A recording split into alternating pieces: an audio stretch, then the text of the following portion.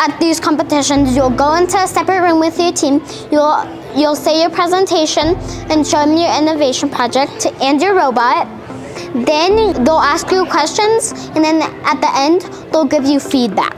Then we do 3 real competition rounds, and there's different missions, and those different missions equal different points. And when you get those different missions done, those referees that are with you on that table, they add up all those points and you get scored. There's like 50 teams probably, and we all compete against each other, but our main rival is the Chargers. Because they're from Singing Hills. We still kind of work with these small little robots. But then once you get 7th to 8th high school, you'll build something like these 3 over here. And if you grow up and you want to be an engineer or perhaps a coder, it just teaches you the basics. We program it, and then we download it, and we numbered it on our robot. So once we're on the mat, we can take just one of those numbers and hit the go button, and then it starts that program. And then when it starts, it's just a competition of better programming and better build. We also cheer for our teammates. It's sort of just to inspire people to not give up.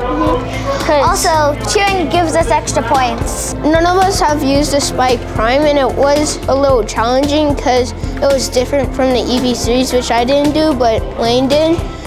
But we got through it by knowing what we didn't know about coding and using that to our advantage.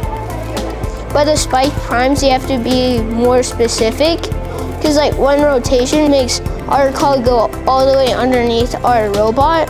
So I have to use fractions to make sure it doesn't go all the way underneath our robot. The problem with ours is it's working for a little bit, but then the code gets all scrambled up, which doesn't work on the table. It doesn't help us. We have to just go with it and try and angle it to go where we need it to.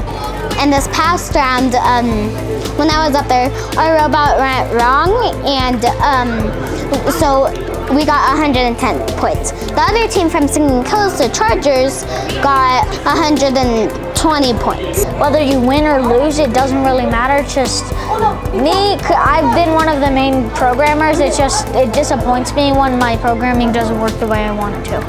So I really just sort of get over it. Put a fake smile on for a little bit until it actually feels like it's real.